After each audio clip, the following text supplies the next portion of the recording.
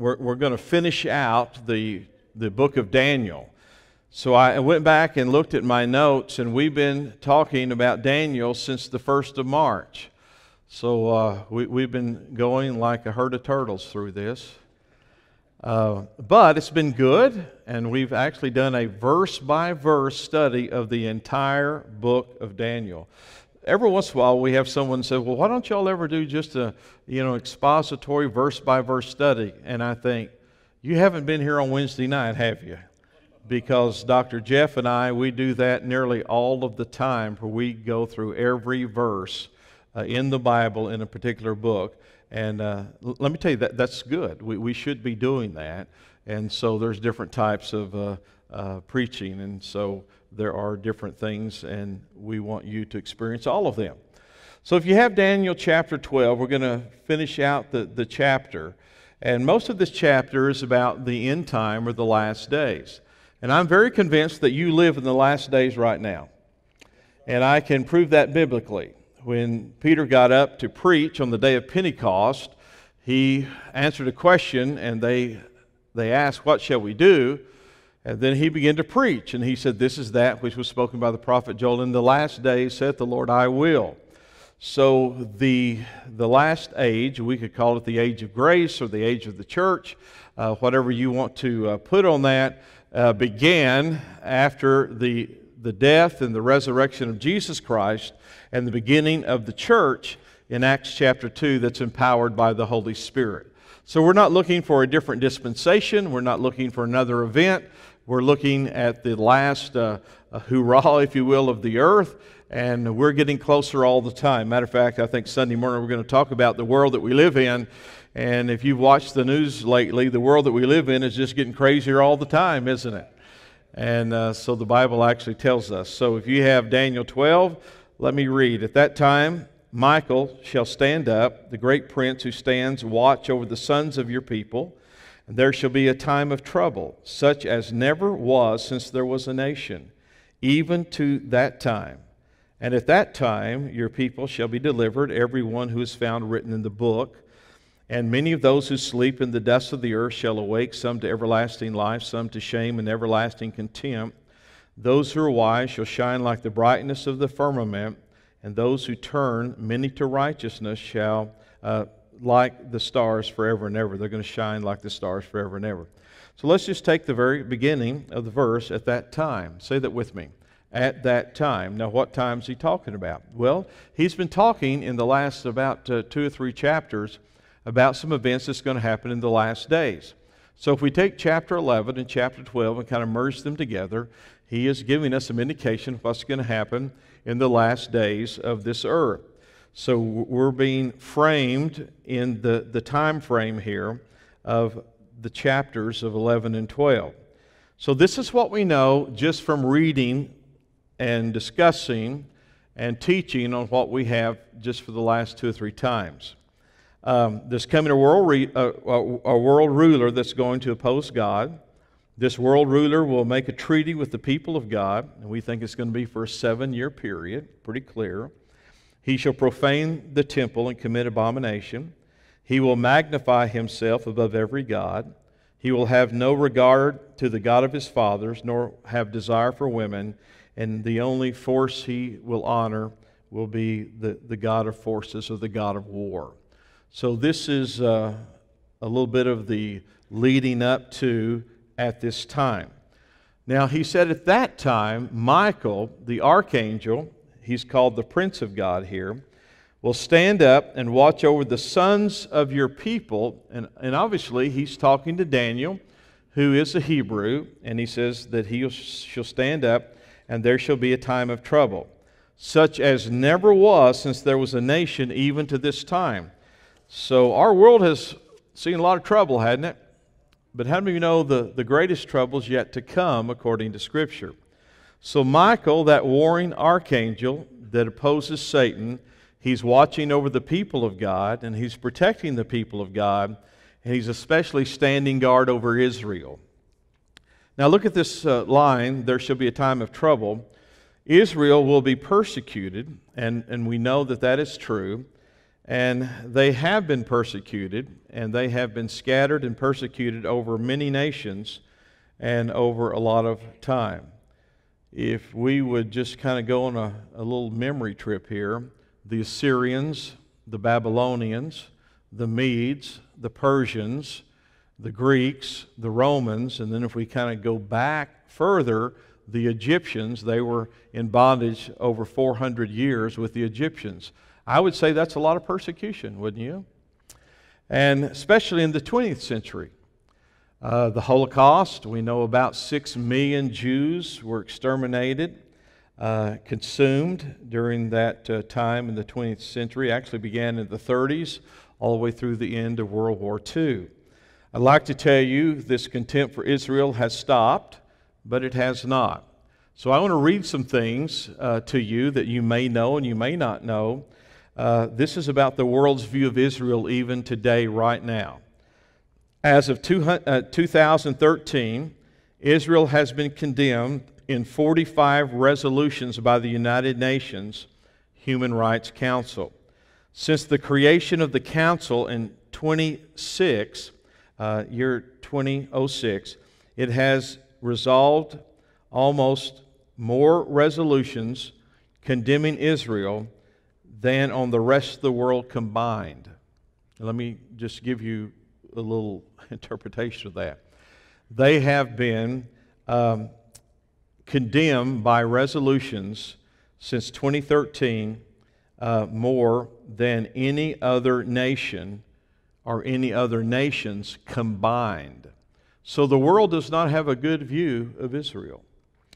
16 countries do not accept Israeli passports: Algeria, Bangladesh, Brunei, Iran, Iraq, Kuwait, Lebanon, Libya, Malaysia, Oman, Pakistan, Saudi Arabia, Sudan, Syria, and Yemen.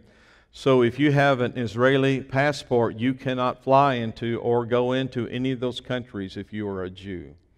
So they will not allow you to be there.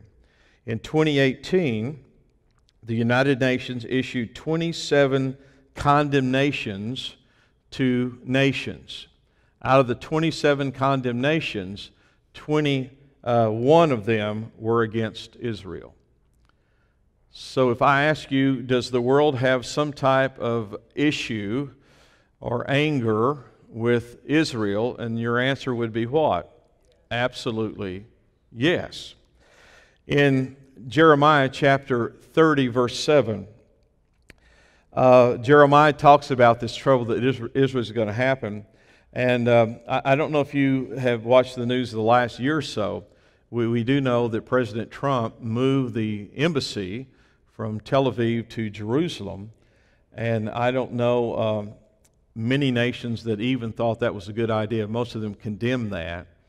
But today we have seen 2 or 3 peace agreements between the Israelis and some of the Arab nations, so much so that some are going to nominate him for the Nobel Peace Prize for those initiatives. Now, whether he would receive that prize or not, I don't know, but we do know there's a lot of contempt against Israel.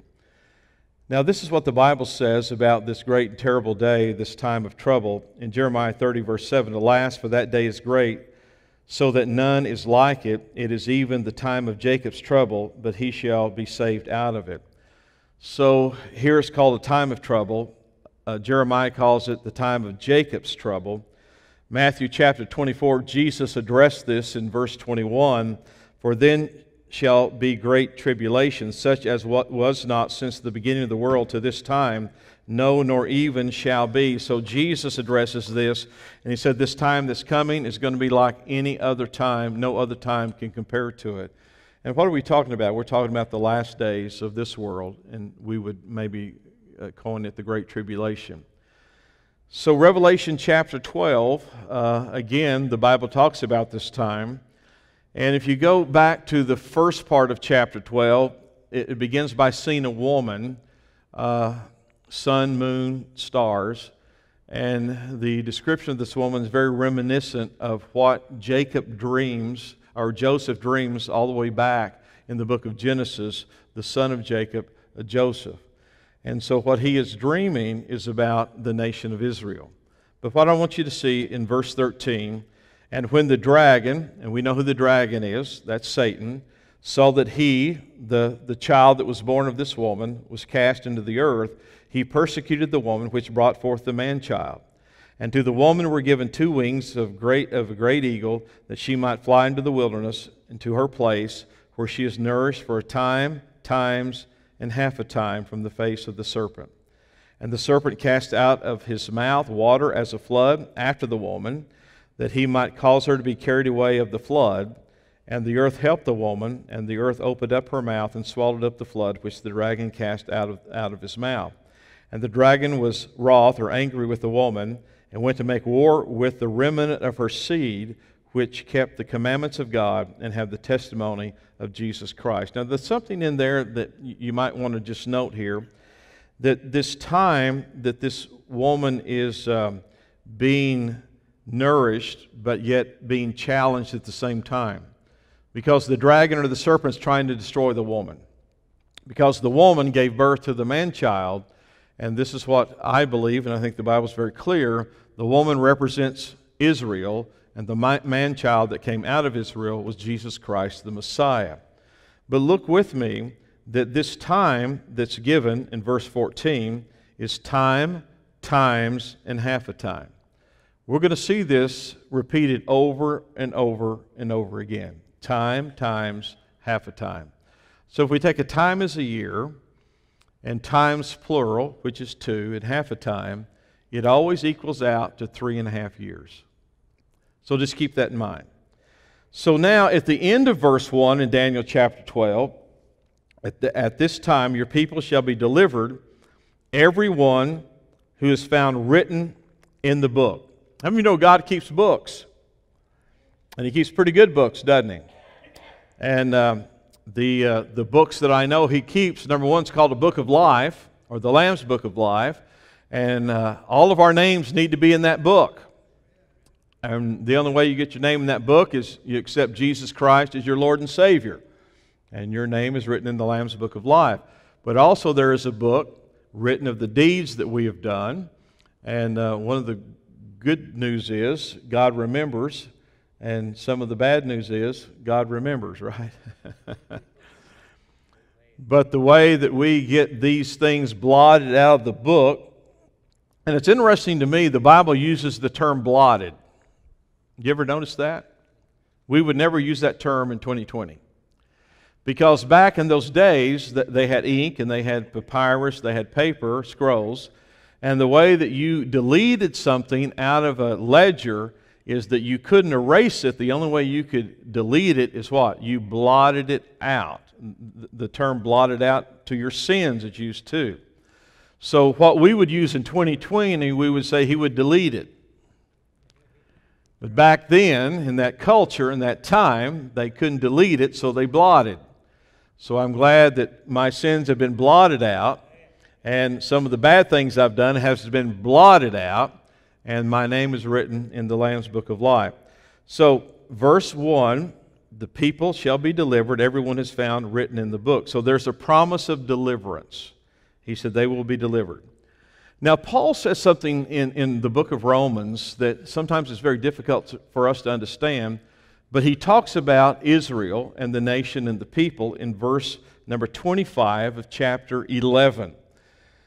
And there is this conflict, obviously, that Paul has in his missionary journeys. You know, he's preaching grace, he's preaching Jesus Christ and Him crucified, but many of the places and the people he goes to are Jewish, and they are still into the law. And so it's a conflict between Paul and these Jewish people. But even in the midst of that, Paul tells us that God still has a heart for His people, Israel. So look with me at verse 25. For I do not desire, brethren, that you should be ignorant of this mystery. So he uses the Greek word mysterion, which means it's veiled or we don't see it clearly. So this mystery, he says, is this: lest you should be wise in your own opinion, that blindness in part has happened to Israel until the fullness of the Gentiles has come. And so all Israel will be saved, as it is written, the deliverer will come out of Zion, and He will turn away ungodliness from Jacob. For this is my covenant with them when I take away their sins. So God made a covenant with Israel, and He's going to remember that covenant.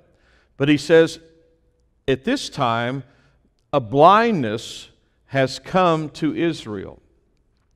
Most of you are Bible scholars. You read the Bible, you know what the Bible says. And we can clearly see Jesus the Messiah in the Old Testament. And Jesus Himself said, search the Scriptures because they testify of me. And the only Scriptures they had when He said that was the Old Testament. And so when we look at Isaiah 53, we look at maybe Isaiah 14, a virgin shall bring forth a child. We look at all of these verses that are messianic. Then you and I can see Jesus as that promised Messiah that's coming. But what Paul says here, that for some reason the Jewish people kind of have a blindness. They just really can't see that. They don't understand that. And I don't know why. He says it's a mystery. But he says one day that when the fullness of Gentiles has come and the time of the Gentiles is over, God's going to turn His heart back to His people. So what does the term, the fullness of the Gentiles, mean? Well, I've taught on this a lot of times, and I think people misunderstand that there's a pattern in the Bible. How many of you believe God has order and structure in His Word? And so if I ask you the beginning of the kingdom message, the beginning of salvation, who was that first offered to? And you would tell me it was to the Jewish people. Even Jesus had an encounter with the Syrophoenician woman, and He made it clear. He said, this is for the Jewish people, but yet He still healed her daughter of demonic possession. It's only until Acts chapter 10 that we have first a record of a Gentile being saved. It is the Italian centurion that is a very good man, but he is instructed by an angel to send for Peter to come and preach the gospel to him.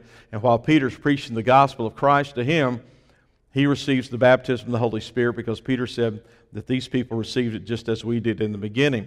So that's the first time that we have recorded of a Gentile being saved. Of course, from that time, we know that Paul went to the Gentiles, and much of his ministry, most of his ministry was to the Gentiles.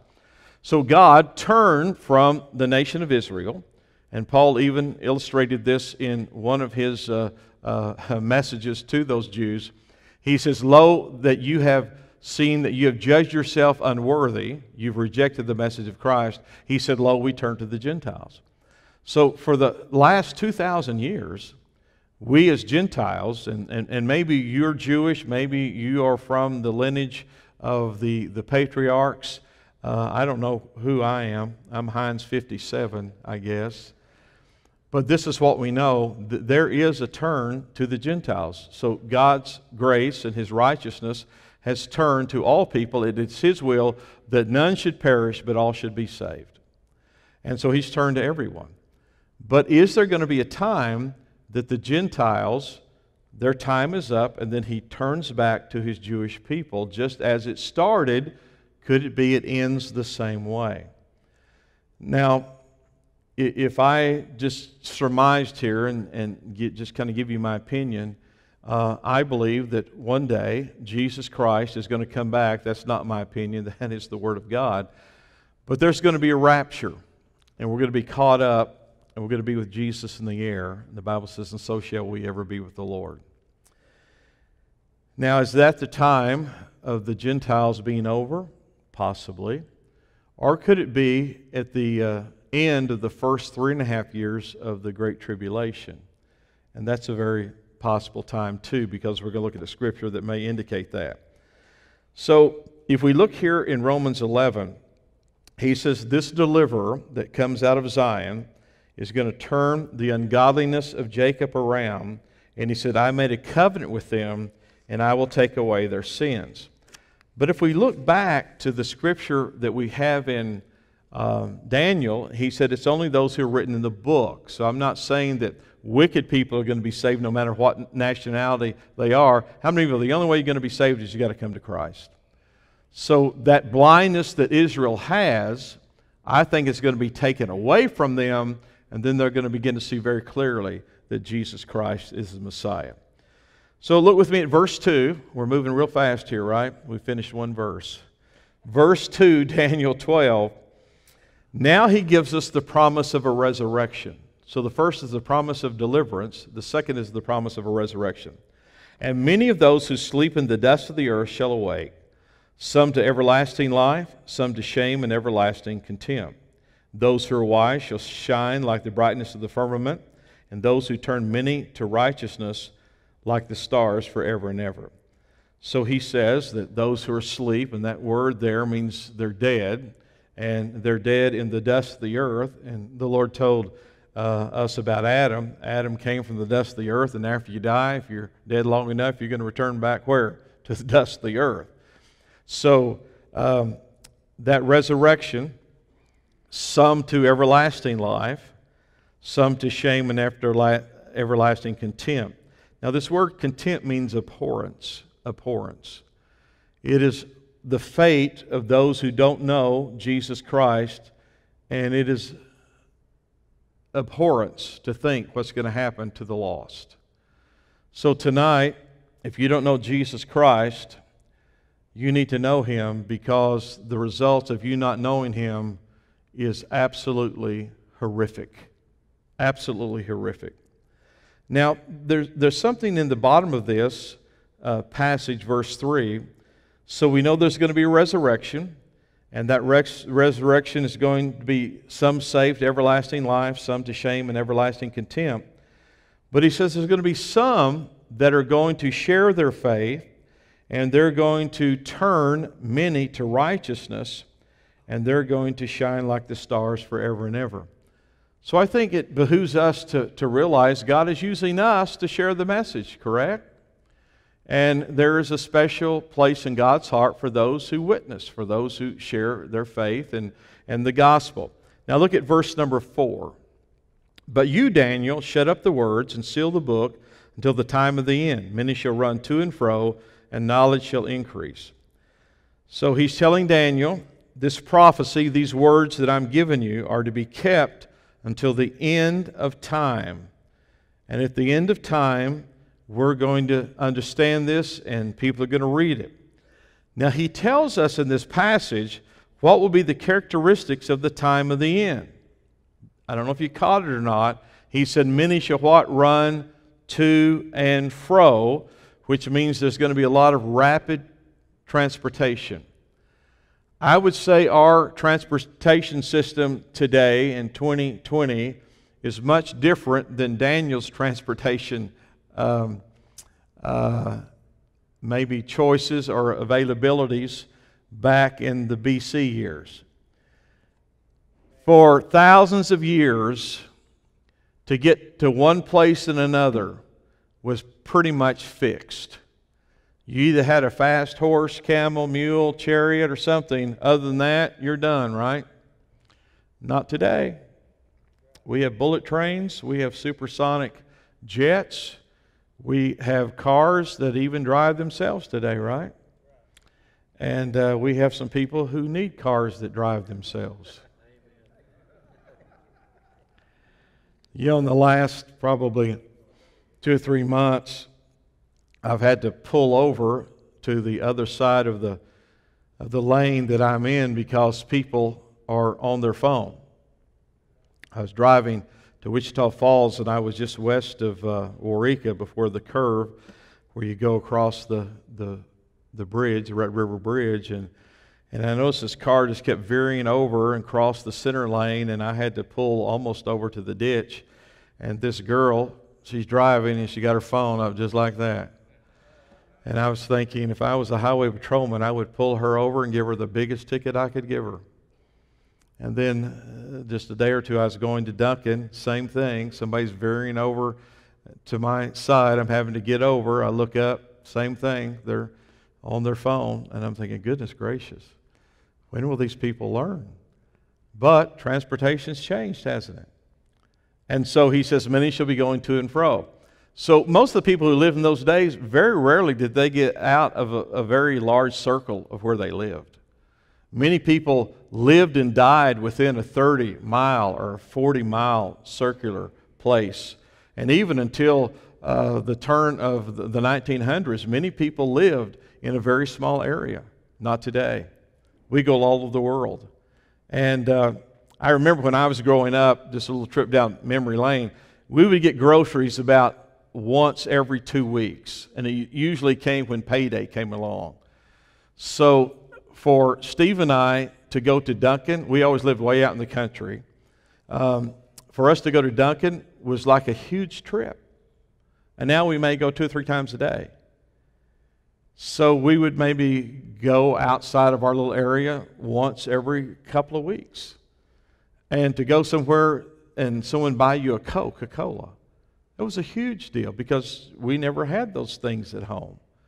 You either drank, water or coffee or tea. That was about the extent of anything available in our house. And so if you went somewhere and put the nickel into the soda machine and turned the crank or made it go up and down the little thing and pulled it out. Anybody have any memories of those machines? And then it went to a dime, and then it went to a quarter. I don't know how much it is now. It's about $1, I think, at a machine now. You have to roll your dollar in. But, put your credit card in. So times have changed.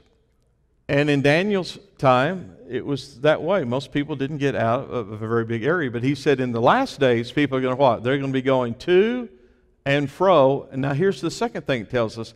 It says, the knowledge shall what? Increase. I did a little study today. According to most resources, human knowledge is doubling every 12 months. So everything we know, in 12 months, there's that much more information that's coming. This is from Digital Journey. In 1900, knowledge doubled every 100 years. In 1950, knowledge was doubling every 25 years. And the prediction is in the next few months and maybe just a few years, knowledge will be doubling every day.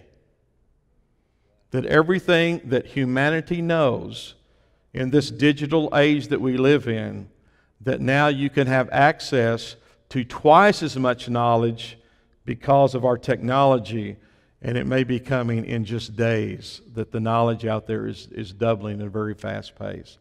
So every year it's doubling, and then doubling, and then doubling. Isn't that amazing? But here's the thing. The Lord told Daniel, this is going to be the signs of the end. How many of you think we're living there? We're living there right now, and that's what he's telling Daniel. And that's what Daniel's telling us. Look at verse 5. Then I, Daniel, looked, and there stood 2 others, one on this riverbank and the other on that riverbank. So we have 2 angelic beings, one on one side of the river, one on the other. And one said to the man clothed in linen, who was above the waters of the river, how long shall the fulfillment of these wonders be? Now the angels aren't saying this to one another because they don't know. Because they're doing it for Daniel's sake, because they're going to reveal this to Daniel, because they're there with the message. Verse 7.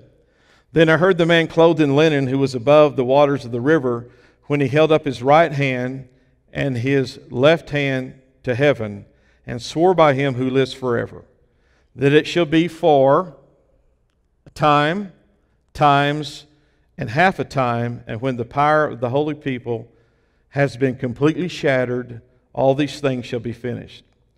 Do you recognize a phrase there we looked at before? Time, times, and half a time. Now, this length, time, times, and half a time, I believe it's pretty accurate to say this is 3.5 years. Does this appear several times in the Bible? And the answer is yes. So let's kind of put it in reverse. Daniel chapter 7, verse 25. Then he shall speak words against the Most High. Now, who are we talking about here? We're talking about the Antichrist, man of sin, son of perdition. So Daniel talks a lot about this leader who's going to come on the horizon, and he's going to be the one who brings this devastation down on the nation of Israel. But really, the power behind this one is who? It's Satan the serpent. So the wicked one. He shall speak words against the Most High. He shall wear out the saints of the Most High. So there's the persecution. He shall think to change the times and the law. and they shall be given into his hand for a time, times, and half a time. So here again we have the same thing. Daniel chapter 9, verse 27. And he shall confirm a covenant with many for 1 week. But in the middle of the week he shall bring an end to sacrifice and offering, and on the wing of abominations shall be one who makes desolate, even unto the consummation which is determined, is poured out on the desolate. So we believe the 1 week is 7 years, and if he breaks it in the middle of the week, so half of 7 is what? 3.5. So we keep getting this number over and over and over again. This is Revelation chapter 11. But leave out the court which is outside the temple. Now, we're talking about measuring. And do not measure it, for it has been given to the Gentiles, and they will tread the holy city underfoot for 42 months. So if you take 42 months, it equals what? 3.5 years. So this time is being shown to us over and over and over and over again. The Bible says in the mouth of 2 or 3 witnesses, let everything be established. I'm going to guarantee you we have more than 2 or 3 witnesses here. So God wants you to know, and He wants me to know, what it's going to be like at the end of this age, at the end of this world, and there is going to be a 3.5 year period that's absolutely going to be horrible. Revelation chapter 11, verse 3. And I will give power to my 2 witnesses, and they shall prophesy 1,260 days clothed in sackcloth. And if you figure that out, how long is it? 3.5 years. Revelation chapter 13, verse 5. And he was given a mouth speaking great things and blasphemies, and he was given authority to continue for 42 months. And 42 months again is what? 3.5 years. Now, the one that's given a mouth speaking great things and blasphemy is the man of sin, the son of perdition, the Antichrist. So there again, he's going to have his way for 3.5 years. Okay, let's go back to Daniel 12. Now, I threw these other verses in here. I mean, this is a Bible study. How many of you know it's all right to use the Bible in church? Amen. So this is a Bible study. So the only way that you can authenticate what the Bible says is it has to be confirmed by other Scripture. So the Bible actually interprets itself. Verse 8, although I heard, I did not understand. Then I said, my Lord, what shall be the end of these things? And he said, go your way, Daniel, for the words are closed up and sealed till the time of the end. Many shall be purified, made white, refined, but the wicked shall do wickedly, and none of the wicked shall understand, but the wise shall understand. Now let's stop right there. Let me tell you something. You know what we're doing tonight? We're understanding what the Word of God says. You are understanding what the Word of God says. But there is most of the world out there, if they read this, they wouldn't have a clue what it means. Not only would they not have a clue, they don't care what it means. Let me tell you why. Because they're wicked. And they're going to continue to do wickedness. So he says that we're going to seal this book. He's going to talk about it here in a minute again. We're going to seal these words. We're going to close them up till the time of the end. And he said, from the time these words are spoken until these are all fulfilled, he said there's going to be many purified, made white, refined. You know what that's saying? There's going to be a lot of people saved, aren't there? That's good news. You know, there's a lot of sects, denominations, groups, they think they're the only ones going to go to heaven. How many of you believe heaven's a lot bigger than that? If you believe in Jesus Christ, if you put your trust in Him, and if you walk the way of the Lord, I believe you're going to go to heaven, don't you? And I don't think the name on the shingle outside is going to save you. I think it's the Lord inside of you that's going to save you. So he said there's many that is going to be purified, made white, refined. But the wicked, they're just going to be wicked. And they're not going to understand these words, Daniel. Verse 11.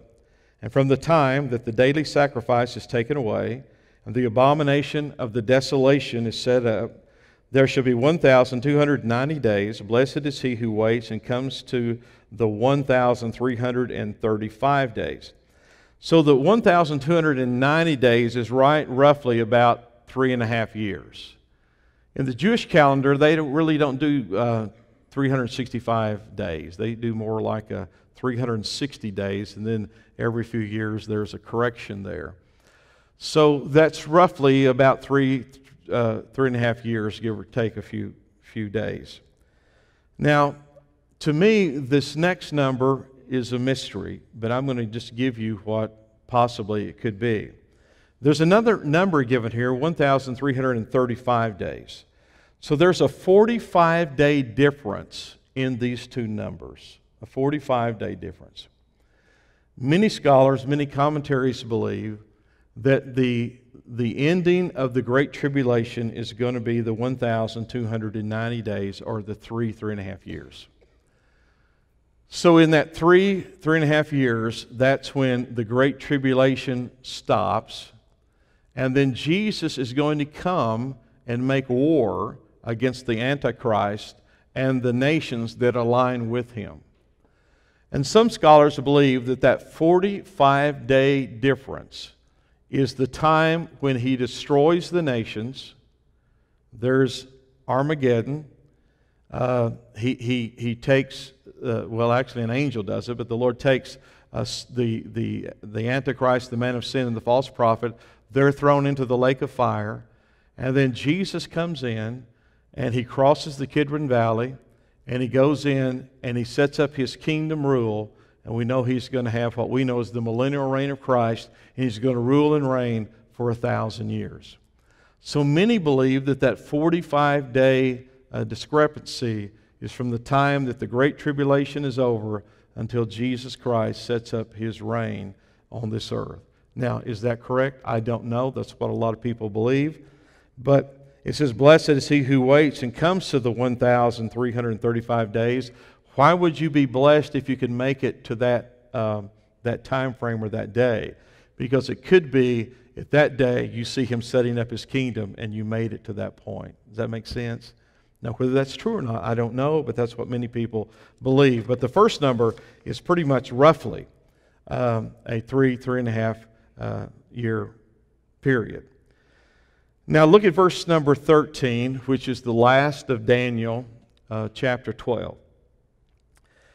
"But you go your way till the end, for you shall rest and will arise to your inheritance at the end of the days." So basically what he's going to tell Daniel is, Daniel, you're going to die. You're going to rest in the earth. You're going to be gone. And all these days are going to pass. These years are going to pass.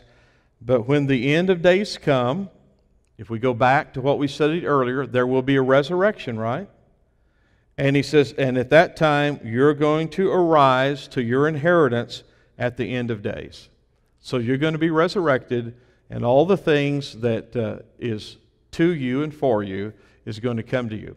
Now, I want to stop here because we have gone through several months, just 12 chapters. But what are those 12 chapters telling us? Could we just do a little review here? I think one of the biggest things that it tells me is Daniel is living in a hostile world, in a hostile environment. He's living in a culture that is very worldly and very anti-God. And folks, the longer you and I live, we're living in a culture and a world that is increasingly anti-God. And I think you'd agree with me. We started back in the 60s. Our kids could not stand in school and say the Lord's Prayer, although a lot of schools continued that way past that, and some are still doing that. Let me tell you a story. Years ago, I was in our elementary school, and I think it was the building where there was about the 4th, 5th, and 6th graders. And it was Christmas time. And on one of the bulletin boards in the hallway was this big nativity scene. It was Christmas time with this nativity scene, you know, with the shepherds and Mary and Joseph and the manger and the star. And so one of the teachers who went to our church, I asked them, I said, how can you continue to do that? And this was her answer to me. We will continue to do that until they force us to take it down. I thought, that's a good answer. Many of our teachers, they go to church here, before they leave to go to the lunchroom, they pray with their class. They pray over their food. And I said, well, how can you do that? They said, we'll continue to do that until they force us to quit it. And guess what? In most of the schools around here, they're not going to force you to quit it. My mother, I mentioned this the other day, she taught school for about 30 years. And there was a student in her class that the parents said that, that they're not going to salute the flag and they're not going to say the Lord's Prayer. And the superintendent came to her and said, well, Ann Lee, you may have a problem there. And she said, I don't have a problem.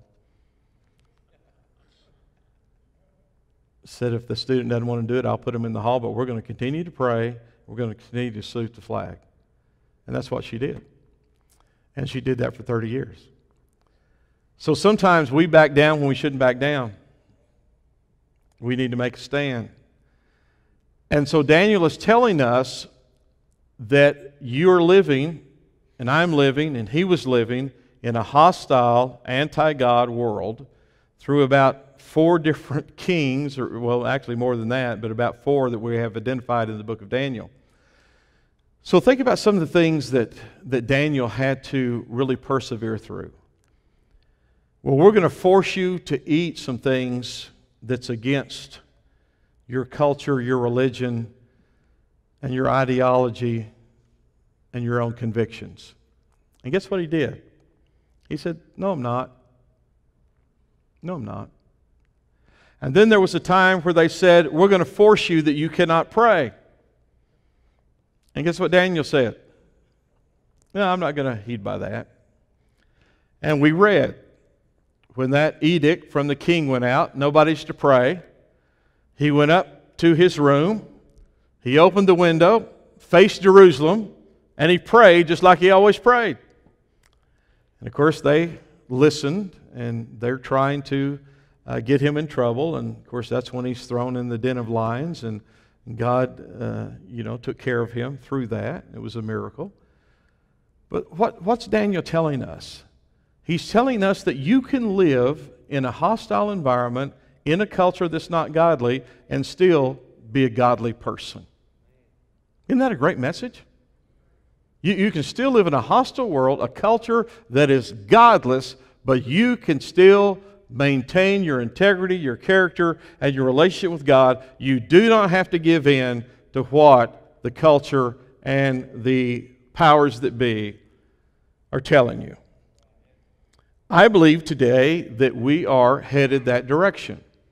Obviously, there are many places that are already like that. If you go to any of the Arab countries, they're not going to allow you to pray or do the things that obviously we do every week. And how many of you know we're blessed with that ability and that freedom to do that?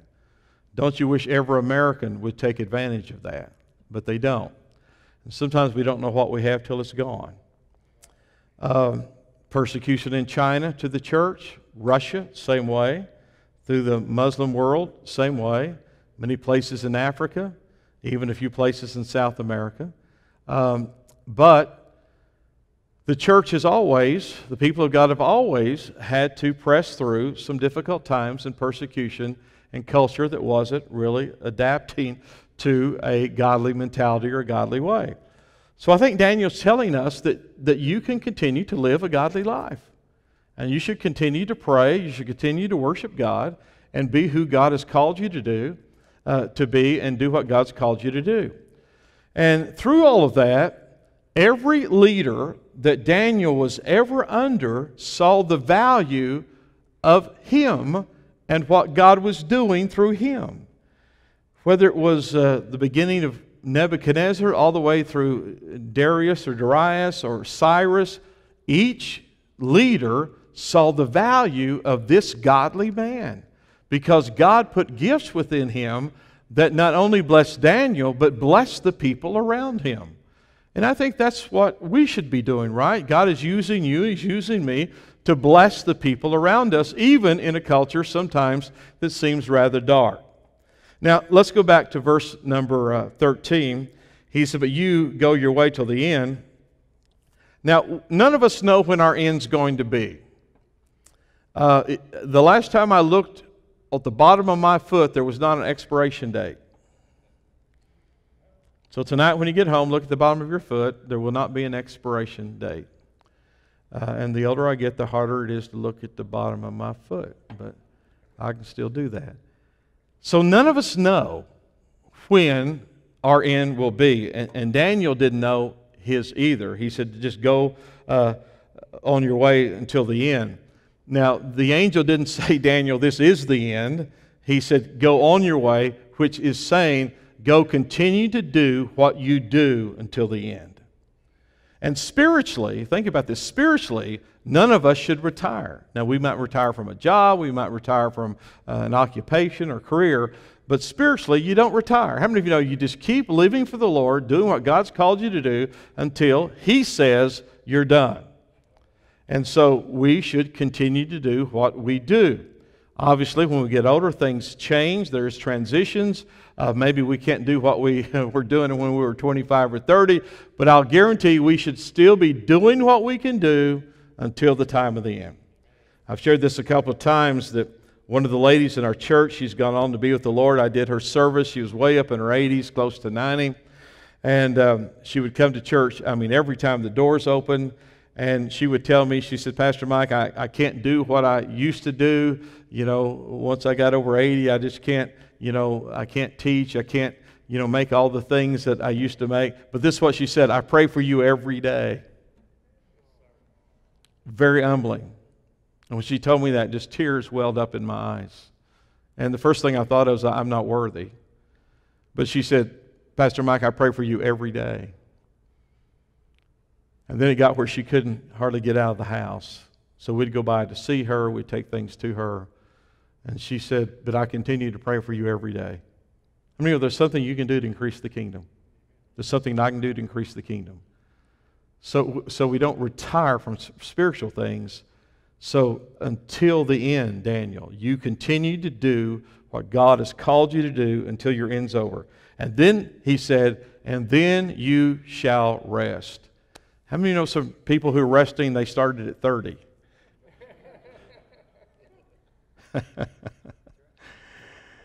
They've been resting for a long time. So there is a time of rest, time of death. But the good thing is, he said, but you will arise, and you're going to receive an inheritance. Or we might say, you're going to receive a reward. And Paul gave us kind of the same thing. He said, I know that the time of my departure is at hand. I fought a good fight. He said, I've finished my course. He said, I've run this race and I'm going to cross the finish line. And he said, I also know that there's a crown of righteousness laid up for me, but not only for me, but all those who shall love His appearing, talking about Jesus. So every person here, we don't know when our end's going to come. We don't know when our time's going to come. And we don't know when Jesus is going to come. But this is what we do know. Whenever that is, and whenever He comes, just like Daniel, we know that there is going to be a reward. There's going to be an inheritance that we receive because we are serving Jesus Christ. The analogy is given in the Bible, and it is a sure word, that Jesus as the Son inherits. And if you know anything about biblical succession, if you will, in inheritance, the oldest child gets the greatest portion. But think about all of us here. We're all sons and daughters of God. We all get the portion. I mean, God is not going to say, oh, I'm sorry, Jason, I ran out. I'm sorry, Jared, we had enough until you got to your part in line and, I ran out. How many know He's the God of more than enough? So He has an inheritance. He has a crown of righteousness for every person who loves Him and follows Him and trusts Him. And then He says that inheritance is going to be at the end of the days. You don't get your reward today. We get blessings today, but our reward's really not given. I think it was Ann who reminded me of a story about a missionary who had served overseas for years and years and years, and that missionary is coming back on the ocean liner, As people disembark the ocean liner, there are people greeting their family, greeting celebrities, greeting different loved ones, and they're, all hugging and kissing, and the band's playing, they're partying, and, one thing and another, but there's no one to meet the missionary. They're there all by themselves. And that missionary who had served faithfully for years and years and years said a little prayer to the Lord, said, Lord, there's nobody here to celebrate with me coming home. And God said, son, you're not home yet. But when you do get home, there's going to be celebration. And that's true for everybody here.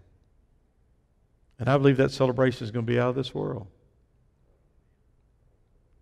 And it may happen sooner than what we think. Let's stand tonight.